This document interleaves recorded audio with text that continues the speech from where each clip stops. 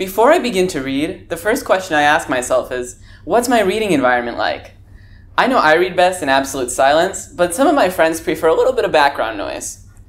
I personally also have to put my phone on airplane mode so I don't get distracted. Next, I ask myself, how many pages do I have, and how much time do I have to read them? I have to be honest with myself about my attention span. I wish I could read for 2 hours straight, but I know that after 30 minutes, I gradually stop comprehending what I read. Though it is true that the more I read, the more my reading stamina increases. Currently, I plan a break every 30 minutes or so, during which I go on a short walk or eat a snack. And when it's time to continue reading, I close my eyes and take 3 deep breaths to get back into the zone.